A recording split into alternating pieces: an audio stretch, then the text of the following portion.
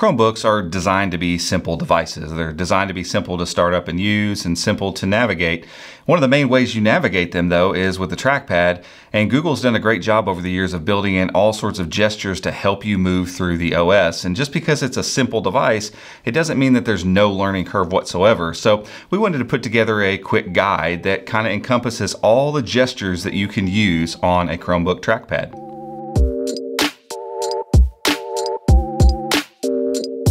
Today's video is brought to you by NordVPN. They're the VPN of choice for millions of consumers because they're awesome at what they do, and that is keep your browsing safe and secure, whether you're at home or on the go. If you'd like to learn more about them and their services, head over to chromeunboxed.com/NordVPN, and you can learn more and get started today. Okay, so let's dive into some of these gestures, but before we do that, we do need to talk about a couple settings that will help you interpret all the things I'm going to say and show you. So if you go under your device in your settings menu and we go into touchpad, there's tap to click, tap to drag, and then there's reverse scrolling. Tap to click and tap to drag are things I leave off. I prefer to just click the trackpad, but a lot of people would rather just tap it, and that just allows a brief tap to register a click. For the sake of this video, I'm going to turn that on. I'm also going to turn on tap dragging so we can kind of see how those things work here in just a second.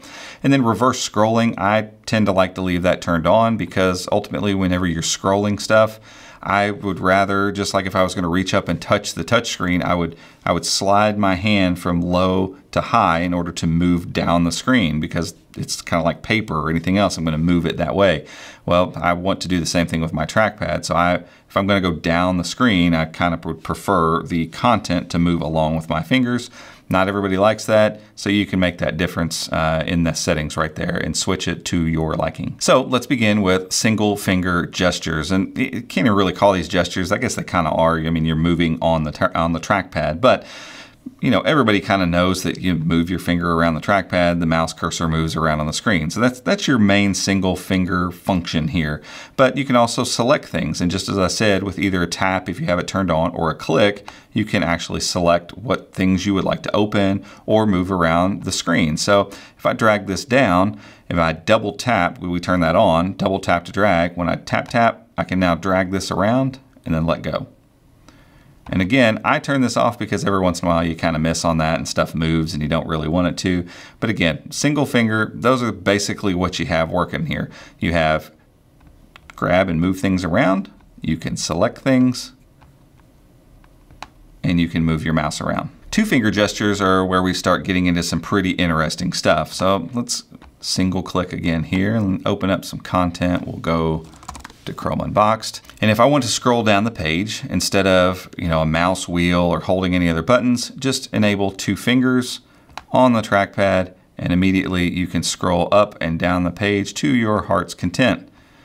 Additionally, with this, with a pinch in and out, you can zoom in and out on the content just like you would on a phone or a tablet. And a lot of people are used to this. Additionally, those two fingers, not just up and down, can move in other directions around the screen as well. So if you're in a document that has some left to right that you need to navigate, you can do that with just two fingers this way. If you need to go up and down the document, up and down this way, and then you can also pinch and zoom to your heart's content around the same content. Additionally, adding in that second finger when you go to click or tap brings up your context menu.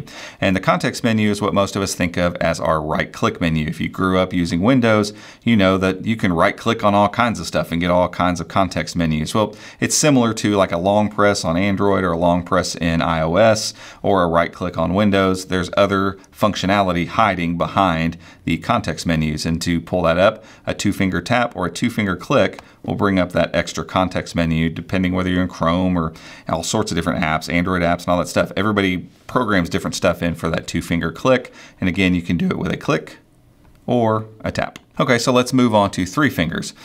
And when we move to three finger gestures, we're getting into more OS type navigation. And some of this stuff is very unique to Chrome OS. And the first one we've talked about before on both YouTube and on our website is the three finger gesture to scrub tabs. So if I open up multiple tabs up here on the top, and I'll get into some different content on each one just so you can kind of see what we're doing. Google search, cool. And we'll just do another Chrome Unboxed. Okay, so I have 4 different tabs.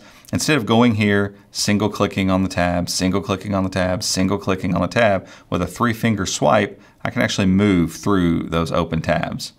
And so as I need to get between one tab and the next, I use this constantly when I'm adding stuff from multiple pages. It allows me to just swipe over, swipe back, swipe over, copy, swipe back, click something. It's a very, very handy gesture for productivity. Next up, and probably just as productive, if not more, is the 3-finger swipe up. Now, it doesn't matter how you have your scrolling, whether it's turned into reverse or standard. This is always now. They've made this a 3-finger swipe upward to get to the overview mode. Now there is a key on your keyboard that does this as well. If you're like me, you're almost always going to swipe 3 fingers up to get to this. So 3-finger swipe up and you're in overview mode. And I'm going to show you, I'm going to break these out as separate windows here, just so you kind of get a little bit more of a feel for what that looks like in case you've not used this. There we go. So now I've got 3 separate windows. Overview mode, boom. I see all of my windows open and I can click into any of them at this point. And as we've talked about in the mastering split screen, from this mode, you can then drag stuff to either side and kind of do split screen modes. That's not really a gesture on the trackpad. It's just a nice, cool feature of the overview mode. And then one final trick I want to show you with a 3-finger click. A lot of people don't really think about clicking anything with the 3 fingers. This actually takes the place of if you had a mouse scroll wheel and you click down on that mouse scroll wheel. So if there's any gestures that you're used to using with that, this is the only one I can think of, but this is a handy, effective little tool here. This allows you to close tabs down without having to hunt for the little X here. So I just have to get my mouse cursor over this tab anywhere, 3-finger click, and boom, that tab's gone. And so it's nice if you're trying to just knock out some tabs, just getting in the habit of 3-finger clicking to kill those tabs. It's just a whole lot easier than hunting down that little bitty X and making sure and clicking on it. And finally, we come to 4-finger gestures. Again, the more fingers you add into these gestures, almost the more complex things get here. So when we talk about 4-finger gestures, there's a couple things that you can do. So I'm going to go back into this overview mode. Again, 3 fingers swiping upward. I'm going to add a new desk. And so desks help you get productive by putting stuff on multiple entire desktops. And the reason this is productive is you can kind of set this desktop up to look one way and then another desktop up to look another way.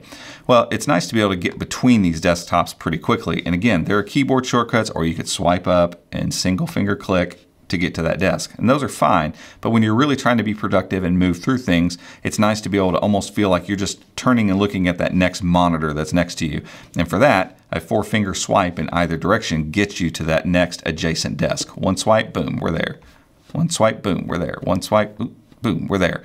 And it's just a nice trick to have up your sleeve if you like using virtual desks. Instead of going up and clicking through each one, to be able to 4-finger swipe, boom, between desks, it's just a really, really handy tool to have. All right, guys, so that's basically it. There are going to be more gestures that show up, and there's going to be stuff that changes and things that may move around a little bit, and they may add a swipe here, a swipe there. But in general, when you're talking about navigating the OS as a whole, these gestures are the ones that you're going to use most and the ones that are going to help you be most effective on a Chromebook. And we generally hope that this helps you out and helps you to be more productive and just helps you enjoy your Chromebook a little bit more. But that's it for this one. If you enjoyed it, give us a thumbs up. Go down there and hit the subscribe button and make sure and hit the notification icon if you'd like to be alerted when we make future videos just like this one. Until next time, we'll see you.